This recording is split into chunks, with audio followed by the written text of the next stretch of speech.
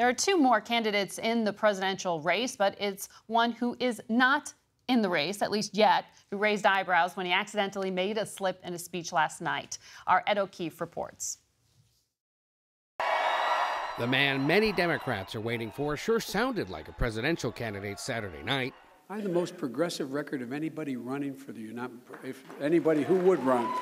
Former Vice President Joe Biden is expected to make it official next month. That's why I'm running for president, and it's why I'm asking you for your support.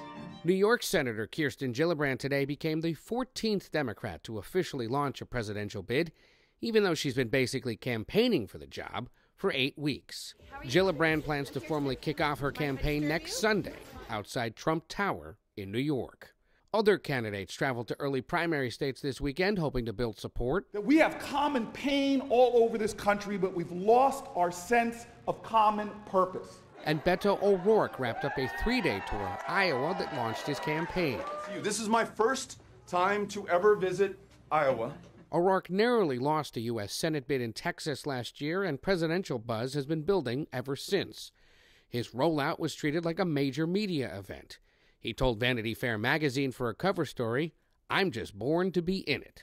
And he sat for his first in-depth interview as a candidate with CBS This Morning co-host Gayle King. Do you consider yourself more moderate or more progressive?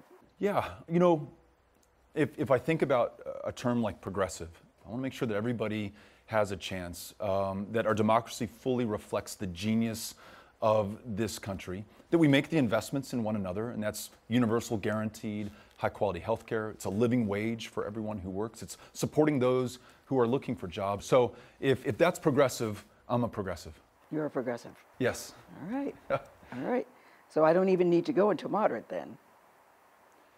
Meanwhile, former Florida governor and 2016 candidate Jeb Bush said this weekend that Republicans ought to be given a choice, suggesting someone needs to launch a primary challenge to President Trump. He named Maryland Governor Larry Hogan as a possible option.